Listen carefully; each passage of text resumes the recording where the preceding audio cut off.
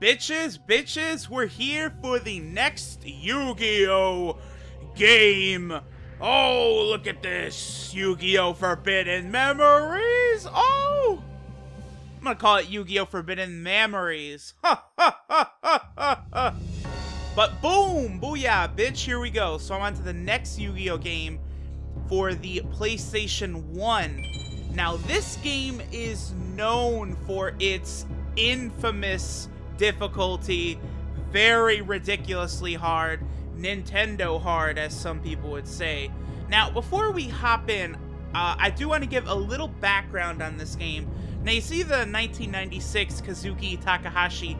That is actually when the original Yu-Gi-Oh! Manga was first released, back in 1996. This game didn't come out in 1996. This game actually came out in Japan on December 9th, 1999. Now, this is actually even before the Japanese anime begun. The Japanese anime ran from April 18th, 2000 until September 29th, 2004. So this game came out before the anime, and the manga was somewhere around the getting close to the halfway point, because obviously the manga ran from September 30th, 1996 until March 2004. And this game came out in 99. So that was, you know, roughly probably around chapter 150 or so of the manga, probably a little before the halfway mark, which is right around when the Battle City arc starts.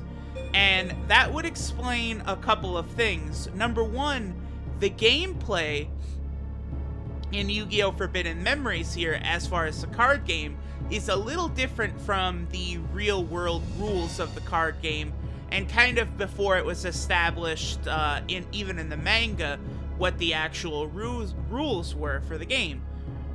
In total, the manga went for 343 chapters, and I should note that this game right here, in America, in English, didn't come out until March 20th, 2002.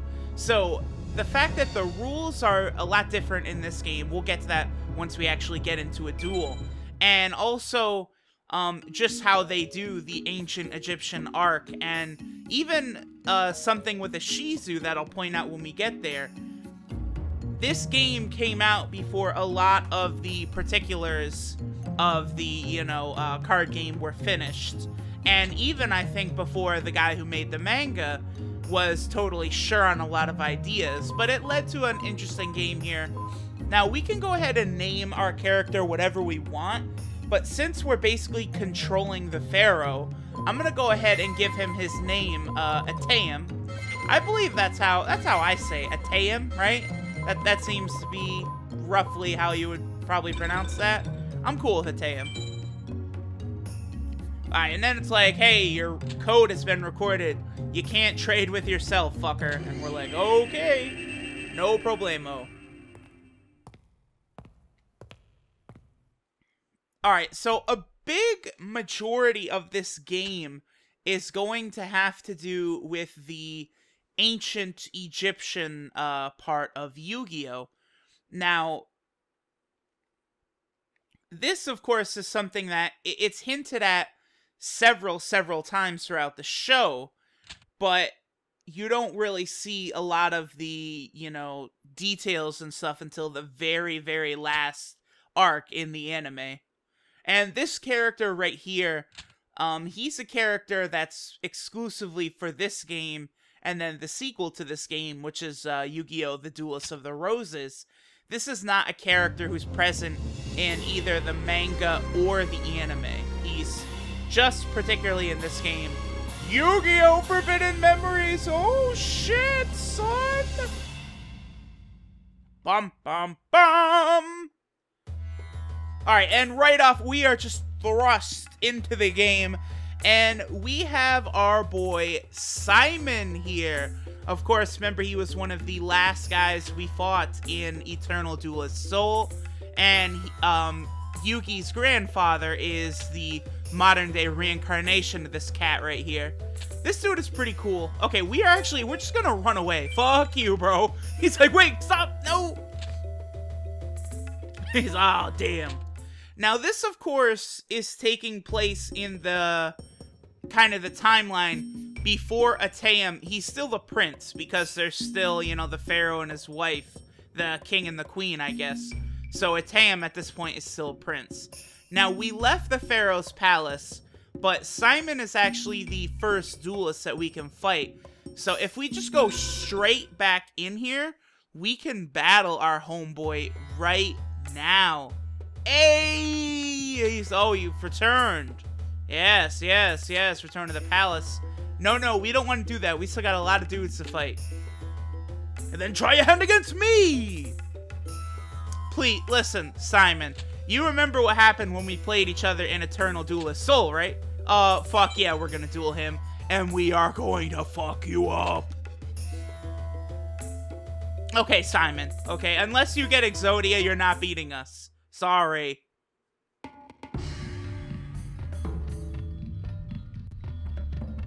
Okay, so let's take a look. I don't even know what our deck, of course, would be. I'd have to... This is the first time you get to look at it, because you get random cards pretty much every time. Now, in this, as you guys can see, we have... Ooh, I like this. Fiery... Oh, whoops, accidentally took it out. That's not good.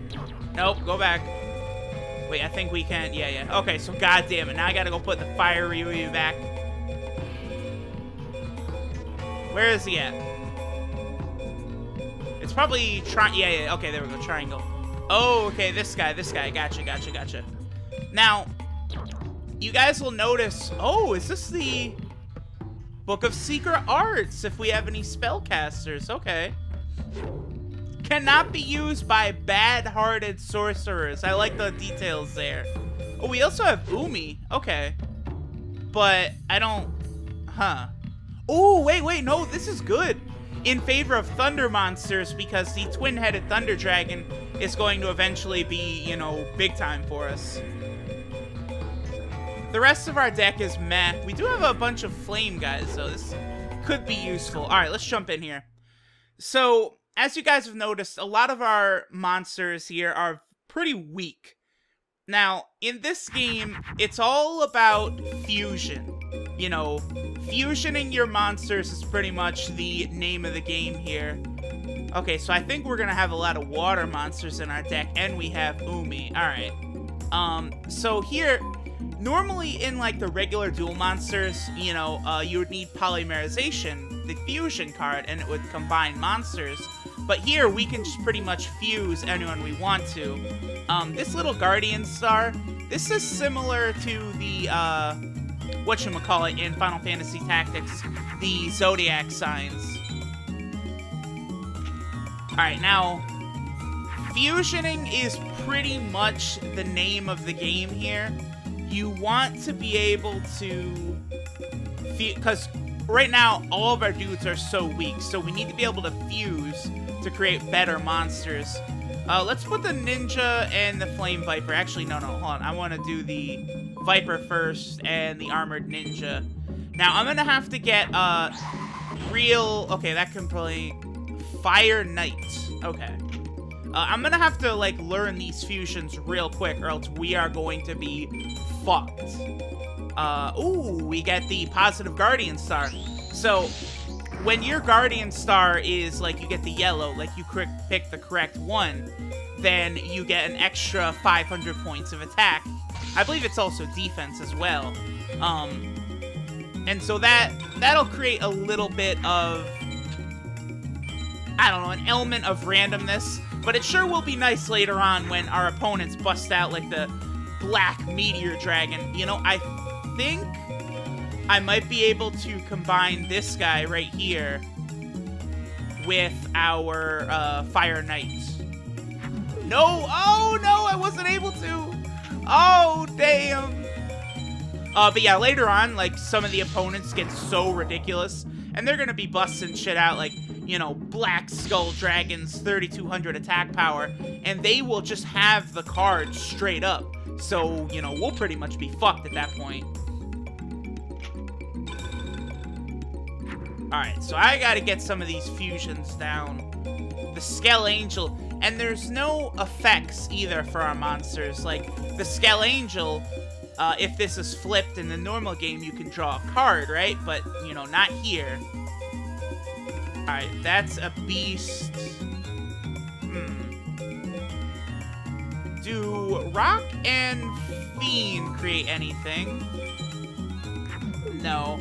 Sometimes certain monsters create stuff. And you don't really start out with a lot of good cards. Like, the beginning of the game is a lot different from how the end of this game will turn out. Whereas we're doing lots of fusions right now, trying to figure out exactly what's going on. Whereas way later on, it's like, oh, hey, by the way, you know, you have 3 blue eyes in your deck and all this craziness. Okay, now what do we got? We have a skeleton, like a zombie. These often you can combine with fire and get some good shit. And that's good to know because we do have a lot of fire monsters. I bet you we could probably actually summon something with a beast and a warrior. Yeah. Ooh, Tiger Axe. Okay, not bad, not bad, not bad. Not bad at all. Let's use Megaris Light. Let's take that, whatever his defensive thing is. Yeah, Simon, of course, he's the first duelist. He's not very tough here.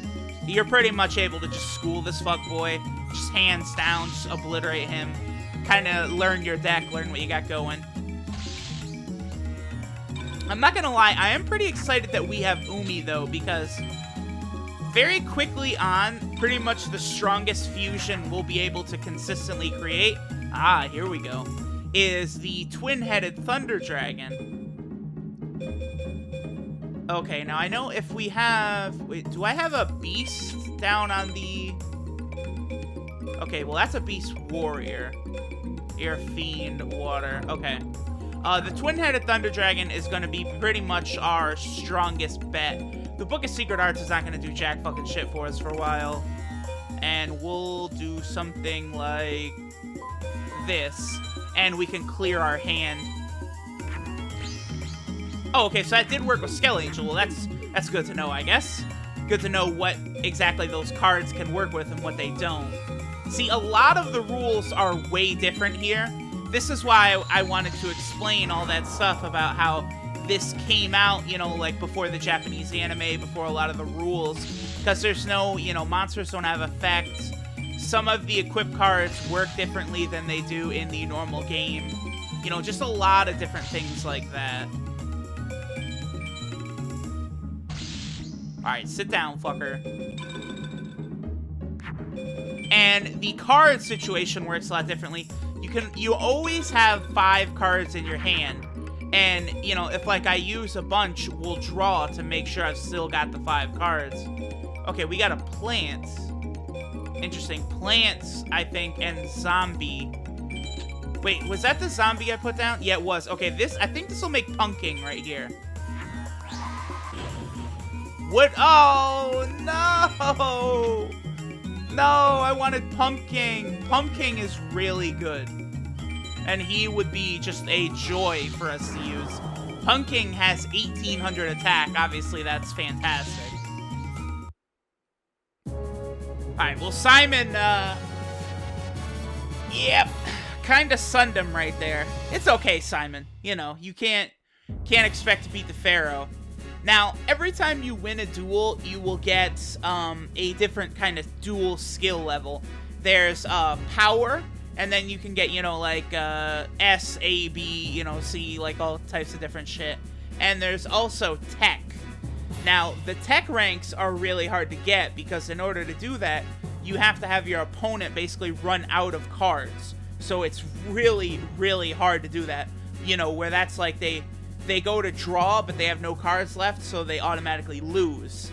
And each victory you get a 1 card, and you also get star chips. Now, the star chips, they actually, when you put passwords in for the cards, like, remember how we got a bunch of cool stuff in Eternal Duelist Soul? If you put the passwords in the cards here in Forbidden Memories, each card, even after you put the password in, there is a star chip cost for unlocking that card. And a lot of the best stuff, like, you know, Blue Eyes White Dragon, costs 999,999. Like, most of the best cards cost that much, so we're not gonna get, like, you know, Blue Eyes, Red Eyes Black Dragon, anything like that through the password system. Let's head over to the card shop. Now, the card shop, this is kind of like, you know, the, you know, main menu hub. You know, we could save, build our deck, return to the title screen. Real quick, let me go look at our, I want to see what that new card we got is, because I must confess I don't actually know what it is. Because at the beginning, we're going to be dealing with a lot of these, you know, real, oh, this guy. Yeah, a lot of these, you know, low-level monsters that I'm not familiar with, a lot of them. I know a lot more about, obviously, a bunch of the high-level monsters, not really the low-level guys. Okay, so let's just leave the shopperoo then.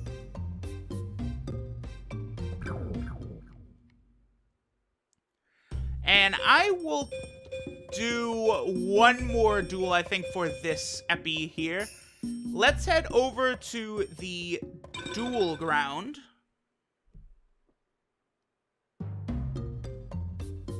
And hey, it's Teia or Anzu from the show.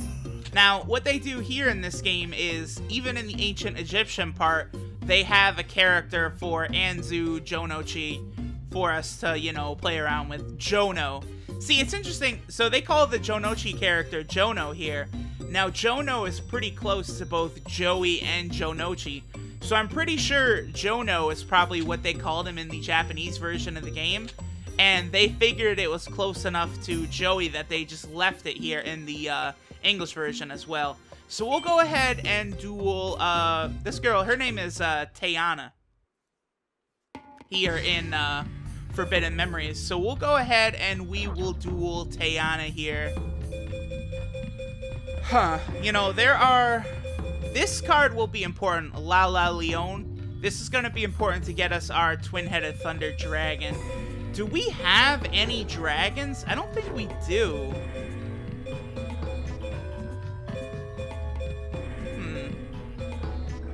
Yeah, we are going to be in a bit of trouble soon. I may actually have to do some grinding earlier than I thought. Grinding in this game is a must in order to beat it, because very soon our enemies will just have such powerful shit and there's nothing we can do about it. Alright, well, we can combine these two fuckers right here, so let's go ahead and do that. And yeah, this gives us the Fire Knight. We'll give him Uranus. So it's just, come on, bring it up Uranus, Teana. Alright. Now let's see what else do we got. Okay, we got this machine. Now, if I have a beast, we could do something with this machine. So I'll tell you what I'm going to do. I'm just going to clear a whole bunch of these dudes right here. If I end up with some fusion thing, that's cool. But that's not what I'm trying to do.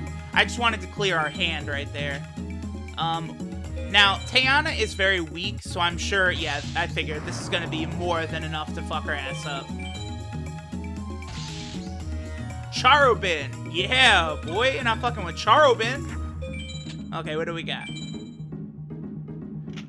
And yeah, she also is not going to have anything, you know, really strong to fuck with us. Serpent. Well, there's a bee. Oh, wait. Can we do these two? And this gives us Gigatech Wolf. Okay. The Gigatech Wolf, this is going to be one of the stronger things we're going to be able to bust out for a while. So obviously having the Gigatech Wolf. Hey, Gigatech Wolf. Hey, boy, what is up? And Charobin. Wait, are we able to create anything stronger? We have to be able to. There is like a very complex like list of like what all the fusions do.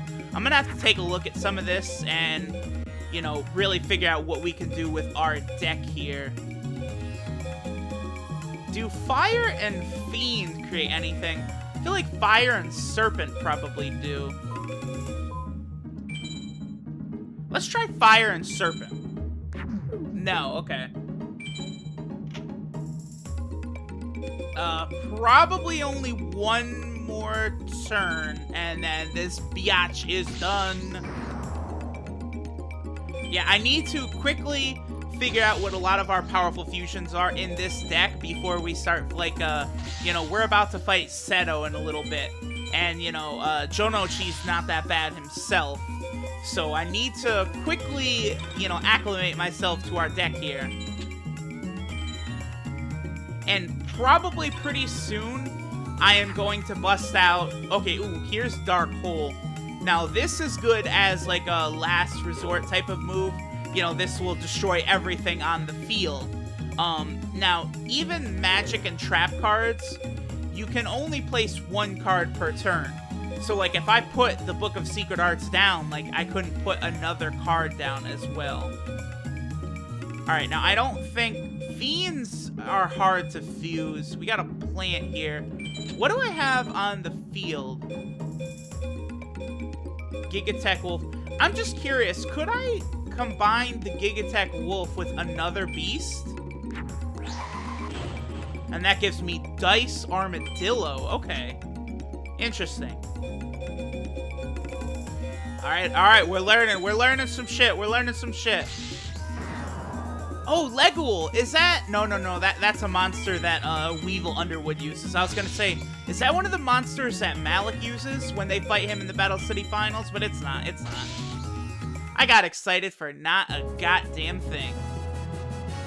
And that is a W for us. We win because that's all we do is win. Zone Eater, garbage. We did get an A. And of course, the chances of getting good cards are, like, so minuscule. That's one reason this game is so hard, because quickly our opponents are going to have really powerful cards. Blue Eyes White Dragon. They're going to have powerful magic cards. And in order to get good cards ourselves, we have to grind, like, you know, 100 battles against Jonochi. And, you know, maybe we'll get, like, you know, one Red Eyes Black Dragon or something. Like, I read that in order to get a Red Eyes Black Dragon, sometimes you have to do over, like, 200 duels with Jonochi before you can get it. Like, it's just like, holy hell. That is some serious shit, man. Like, you have to grind your ass off just to beat this game. Like, it's funny, like, I was checking out a lot about this game online, and, like, I see comments on a lot of YouTube videos where it's like, people are like, oh, yeah, I remember this game. This game was so awesome when I was a kid. I never beat it, though, because it was impossible. Like, you'll see a lot of shit like that. So we are really, really going to be hell-bent to finish all this. Now, here's the thing. There's a bunch of other duelists that we can face here that I'm going to go ahead and knock out now. But this is going to be hard because there's 3 more duelists we're going to fight while we're on this screen. 3 villagers. The second villager is going to be incredibly hard. But we'll knock out those villagers next time. Later, fuckers, for Yu-Gi-Oh! Forbidden Memories!